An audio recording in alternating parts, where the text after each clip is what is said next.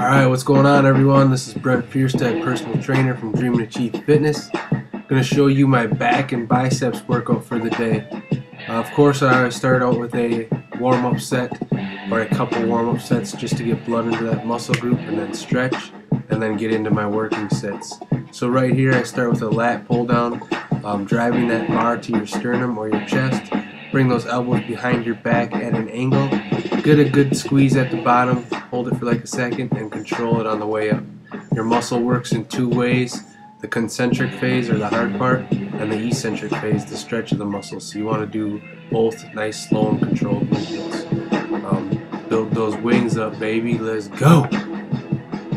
And then right after that, I'm doing a compound movement where I go to a rope straight arm pull down to really isolate those lats in a different way. Still hitting those lats. Try to always keep your body at a good angle here. Arms nice and straight. Drive those hands to your hips and try to bring those elbows behind your back a little bit more to squeeze those lats even more yet, baby.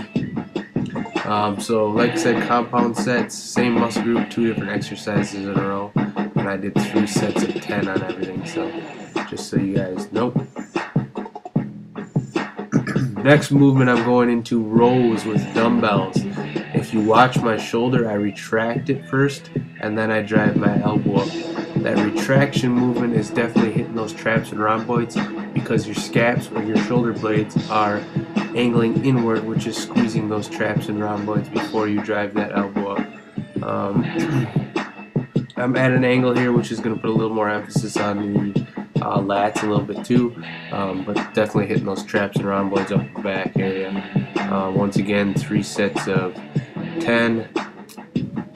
Another thing here, you could use grip or wristbands or straps. I don't, unless I'm going extremely heavy, just because I like to feel the isolation in the muscle. It's also going to help with that grip strength and your forearm strength too, so no need to be doing flex or extensor exercises to hit that grip strength. Just grab heavy weight like deadlifts, rows, things of that nature, and you'll work that grip strength. Right after that, I'm going into unilateral cable rows, retracting that shoulder first, then driving that elbow back, still working traps and rhomboids. Compound sets, 2 exercises in a row. Get at me. If you guys have questions on videos or want different videos, let me know. I don't have a lot of time for these videos, but I try to get some out to you. Change hands here. Got new tats there too, so if you want some pictures of the tats, let me know.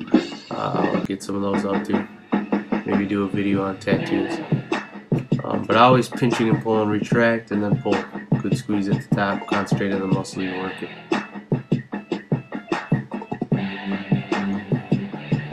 Next movement I get into is called a rack pull. It's definitely working your erector spinae, which are your lower back muscles. I do have this set up a little high. I realized that I needed to go down probably 1 more setting on those bars. But definitely lift up with that lower back and kind of drive those hips through the bar, kind of like a deadlift or a stiff-legged deadlift. Hitting the lower back and the hips in this one. Also that grip strength again. Right after that, going right into a back extension weighted to hit those back erector spinae again. Compound set once again. So like I said, compound sets on this day, 3 sets of 10. Fairly decent weight. Of course, it's not the heaviest I can go, but good decent weight, good burn. When you're doing these erector spinae back extensions, make sure you get full flexion and extension of that trunk. Don't hyperextend. Right after that, I get into my bicep routine. Right here, just doing a preacher curl bar with my hands on the outside, so it's really isolating the inside of my bicep. Only coming up to about a fist length away from your shoulder. Reason being is it's going to keep tension on those biceps. If you're coming all the way up to your shoulder with your curls, you are resting at that position when you come up to that shoulder. So always keeping tension, controlling both the negative and the contraction. Build those babies up. Alright, right here I go right into a unilateral dumbbell curl with a little rotation at the top, just to hit the peak a little bit more, the peak of the bicep. So a compound set right after preacher curl into dumbbells. Really twist up at the top if you really want to contract it even more yet.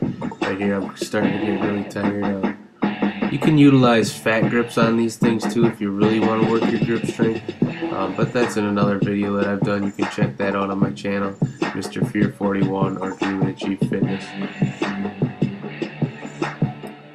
One pet peeve I have is people grabbing dumbbells and really rocking their whole back into it. Don't do any of that garbage. Keep your elbows tucked into your ribs.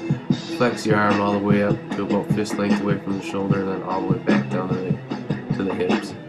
Here I'm doing some reverse curls, straight bar reverse curls, and I'm going right into a preacher hammer curl.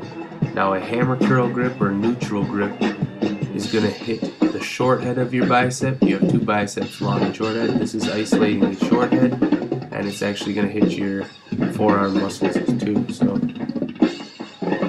once again guys, compound sets, back and biceps. Let me know what you think. Please like the video, all that good stuff. Dream and Achieve Fitness Facebook page. Peace.